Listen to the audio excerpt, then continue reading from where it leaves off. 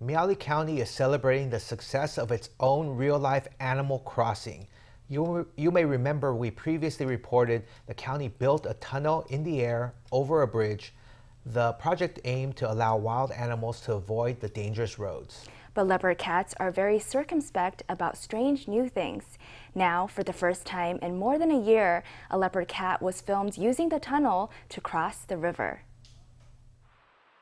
A leopard cat's bright eyes shine in the darkness as it glances to and fro. It leaps over a fence to cross the river by walking over this crossing tunnel. The film excited Miaoli County officials. The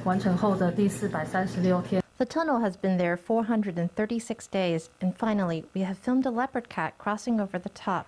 Leopard cats are nocturnal creatures and come out at night, but mountain roads are dark and they can often be hit by traffic. To reduce road accidents, Miaoli County spent 2.5 million NT on this wild animals river crossing tunnel, just downstream of Zhuolan Township. We put down some artificial sawdust inside the tunnel, so it seems more like a natural environment, and we opened up more ventilation windows and pinpricks to let in light. The leopard cat's tunnel was carefully designed and completed in early 2021. Many animals have been seen using it, from palm civets and ferret badgers to rats and house cats. But the leopard cat is astonishingly cautious. They've been seen lingering around the entrance to the tunnel or popping their heads inside for a look, but they always turn around and run away again fast. This is the first time one has been documented actually crossing the river using the tunnel.